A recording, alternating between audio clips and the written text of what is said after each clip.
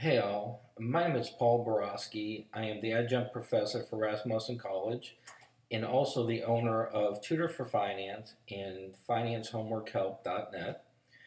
And what I've decided to do is to make a little video discussing preferred stocks. I can't tell you all how many times I get a student or in my tutoring sessions get questions in reference to preferred stock prices. And from this, we're going to have a little video, and it's going to talk about the importance of preferred stocks. What are the preferred stock price formulas? Then we're going to discuss the importance of understanding the different preferred price stock formulas, or just understanding why people need to understand preferred stocks. Once we're done with that, we're going to dive into some examples. I've got two examples lined up for y'all. I'm going to show you how to find the price of the preferred stock and also find the required rate of return for a preferred stock. And in solving these questions, we're going to solve them in both Excel and also we're going to solve them, pencil and paper. All right, so from this, let's go ahead and dive into what is a preferred stock. So preferred stock is a hybrid of both a stock and a bond. And a preferred stock is going to pay fixed dividends like a bond. So if you take out a bond in their indentures, it's going to talk about you're going to receive a fixed interest payment and you're going to receive it at a certain period of time for a certain length of time. The difference between a preferred stock and a bond is that, yes, you will receive the fixed dividends. However, you will not have a maturity date. So these fixed payments will go on and on and on and on. So your fixed payments are not going to end with preferred stock. Also, with a preferred stock, that the board of directors can choose not to pay a dividend payment for preferred stock. So it can be skipped. However, with bonds, they can't be skipped. You're going to have, the board of directors has to pay those bond payments or they can be forced into bankruptcy. The difference or the similarity with a preferred stock as compared to a stock is that neither a preferred stock or a common stock have a maturity date. So like I said, the preferred stock will go on and on and on, just like a common stock. There's no end.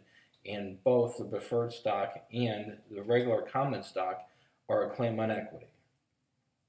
A benefit for preferred stock over common stock is that in case of liquidation, preferred stockholders will get paid before the common stockholders. All right, and so the next thing, let's see here, we got another, one more slide.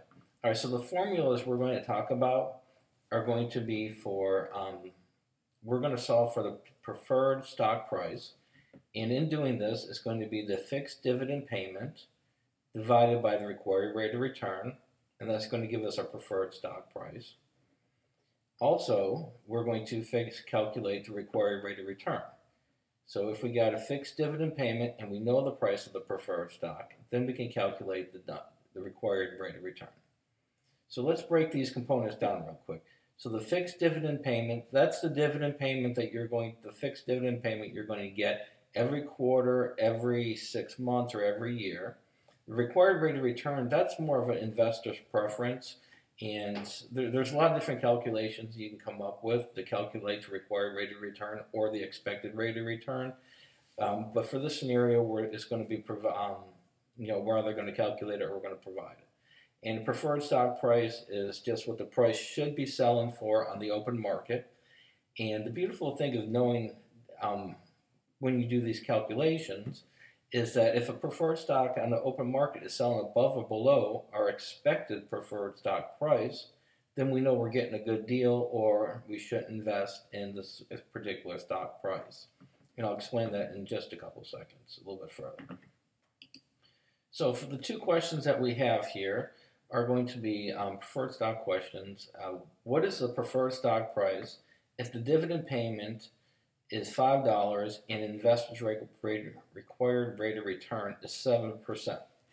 So when I set this up in Excel, the first thing I'm always going to do is set up my preferred. I'm going to do my labels because this is really going to be a template that you can use to solve numerous different preferred stock homework questions. So we got preferred stocks, and so we'll adjust this a little bit here, make it yellow, make it pretty. And so the first thing that we're going to do is we're looking at this question, and it says, let's see here, what is the preferred stock price? So we're solving for the stock price.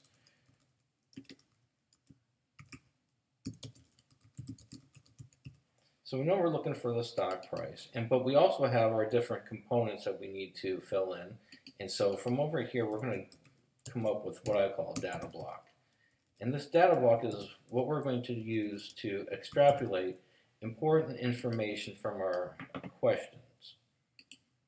And I always start with a data block for the simple fact is one of the hardest things students have or do is try to take the information from these questions and solve what they're trying to solve. And so this data block right here gives everybody a structure in which to extrapolate information and then to be able to solve the problem. So what we have here is we got our dividend payments, and then we also have the required rate of return. So dividend payment they're telling us right here is $5. Oops. And then we've got the required rate of return is 7%. So once we have this, we can solve for our preferred stock price. And as shown in the equation, all we're going to do is we're going to divide the fixed dividend payment by the required rate of return. So for our template, we're going to press our equal sign. We're going to take our dividend payment, and we're going to divide that by our required rate of return. That's going to give us a stock price of 71.43.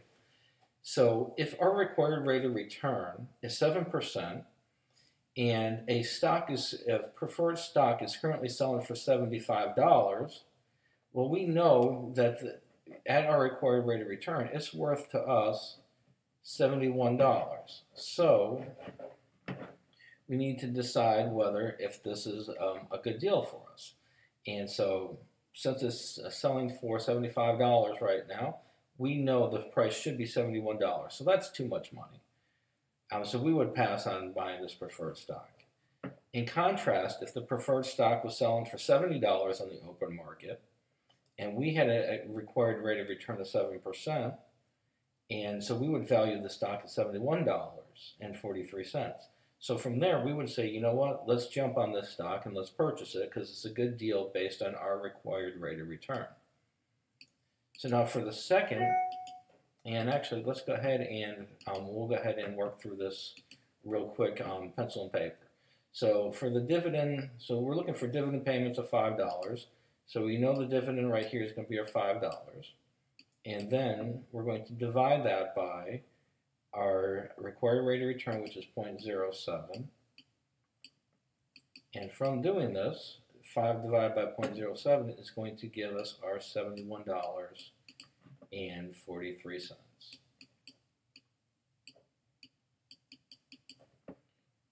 All right, so for our second problem, what we're going to do is we're going to keep the same information for our template here, and we're just going to copy and paste it just below. However, for the second problem, what we're doing here is we are looking for, well, the problem reads, what is the required rate of return for a preferred stock if the dividend payment is $3 and the price of the preferred stock is $25? So what we're going to do is we're going to change around our labels real quick. So we've got a preferred stock, or we're looking for required rate of return.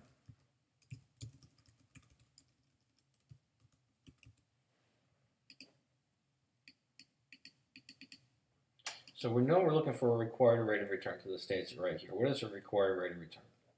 Dividend payment's not going to change, but we're going to change this to preferred stock price. Once we get our labels changed, I always zero out the blue cells just so we know we're starting over again. And also, I also zero out the calculation button, the calculation area as well. So our dividend here is going to be $3. We know that. And the stock price is $25.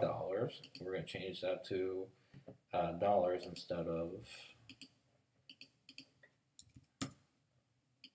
All right, so now what we have here is we're taking our $3. So it tells us if the dividend payment is $3, so it tells us dividends, so we're going to put our dividend here. The price of the preferred stock is $25. So we're going to take that and we're going to put it right here. Next thing we're going to do is go back to our calculation for required rate of return. And it tells us that we're going to take our fixed dividend and we are going to divide that by the price of the preferred stock. So we'll go right here and we'll take our dividend payment and divide that by the price of the preferred stock. And we are going to change this to percent. So this tells us our required rate of return needs to be 12%. So with that, let's go ahead and work it out, pencil and paper. And all we're going to do here is we're going to take the $3 and we're going to divide that by the 25. And that's going to give us 0.12. And then we convert that to 12%. So if an investor has a 12% required rate of return, the stock price needs to be $25, or to flip this around, if the dividend payment is $3 and the preferred stock price is $25, then the required rate of return needs to be 12%. And we can use this, in real world by flipping this around and saying, if an investor has a required rate of return of at least 10%, should they buy this stock? And based on this information, yes, they should, because this exceeds the investor's required rate of return. So that wraps up our little discussion on preferred stocks and how to calculate the required rate of return. And if y'all have any questions, please don't hesitate to contact me at my website, which is, show y'all my website real quick. All right, so my website right here, you can get me at tutorforfinance.com or Finance Homework Help. Again, my name is Paul Borosky, and hope y'all enjoyed this video. Bye-bye.